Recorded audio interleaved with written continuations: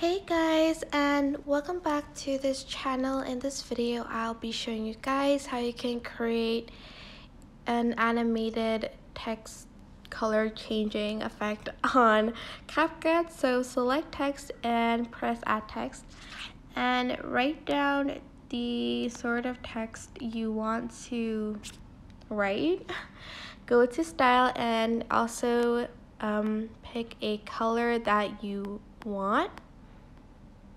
Just going to choose this one, press the check mark button and press copy, and then go to style and then choose a different color.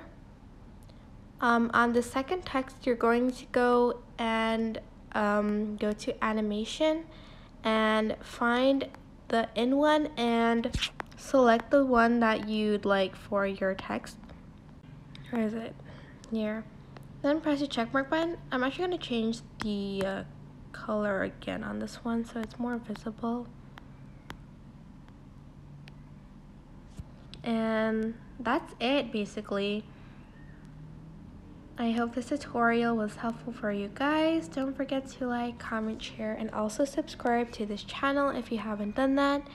If you have any questions, just leave it in the comment section down below and I will try my best to answer them all. Thank you so much for watching. Bye!